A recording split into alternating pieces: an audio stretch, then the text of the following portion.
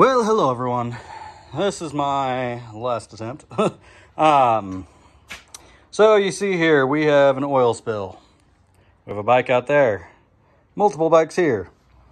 But oil spill, let's start with that. Make sure when you are changing your oil, you make sure that drainage plug is screwed right back in. Yeah. All right, there's that. I went out, I got some new spark plugs. When you get a new spark plug, it's going to have this thing on the very end. If you do not know what you are doing, you are going to be trying to shove this in there. It is not going to fit. So, take it off. It untwists off. I only say this from experience from right now. First time changing these spark plugs, and I forgot all about that. So, I got spark plugs changed. Didn't fix it. Here is some of the old oil. I put it in here. It's always best to just put it in an empty container, because then you can just put the cap on, take it to your local auto place, and they will dispose of it for free usually.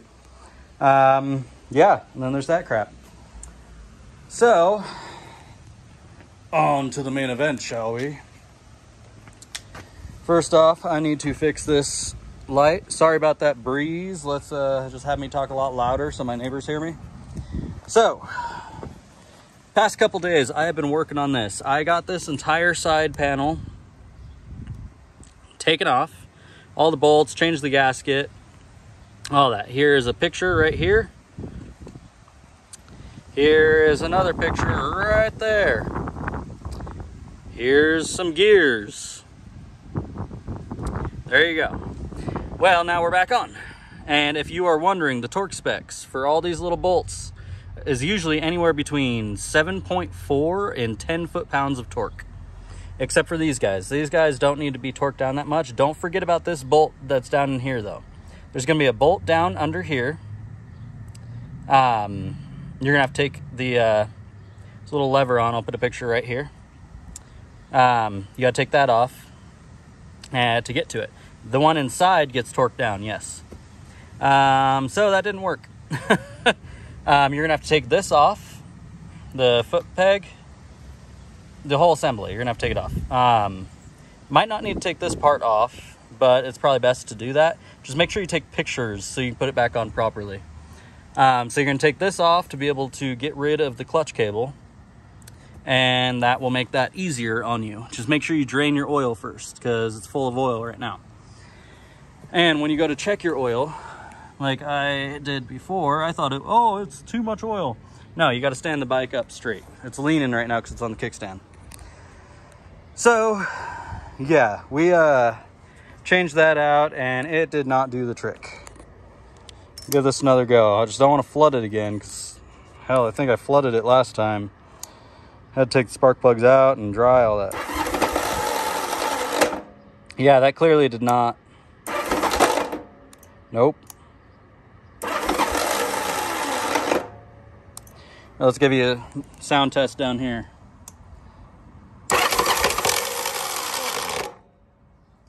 It's all coming from like right up in there.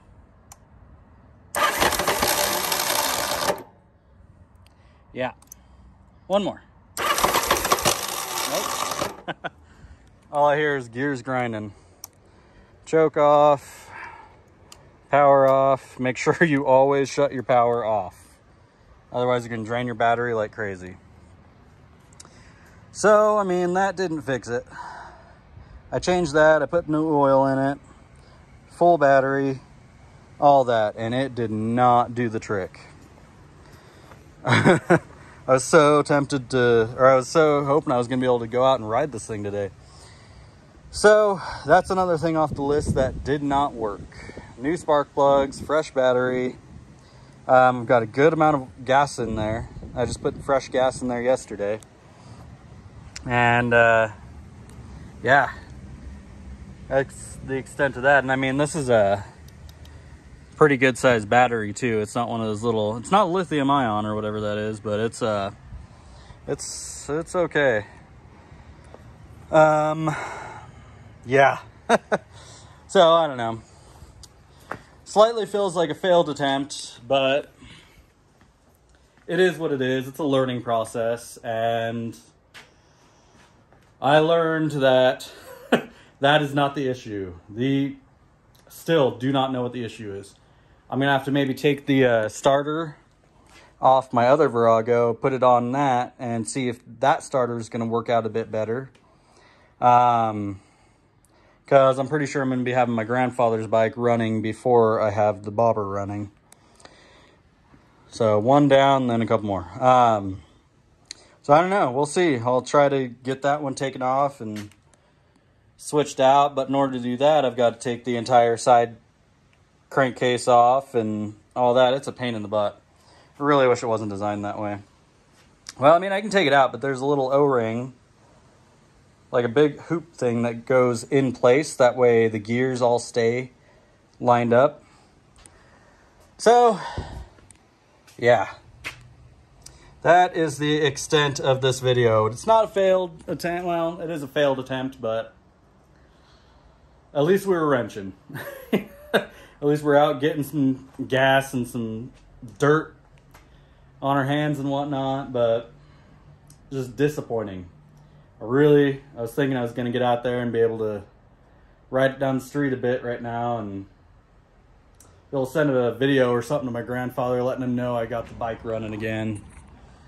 He hasn't seen this thing running in quite some time, and I can tell you it's got quite a bit of good miles on it because my grandfather, he was always riding this thing.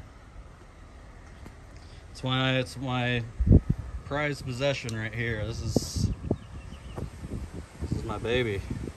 We'll need to find a name for her too. So there we have it. Another video out, but nowhere forward. Okay. Don't forget to like, share, comment, and subscribe. And hopefully I'll be able to get another video out soon, and fingers crossed it'll be on the road moving. And hopefully I'll have my GoPro thing working out so that I can actually take you on the road with me. Well, there it is. Don't forget to like, share, comment, and subscribe.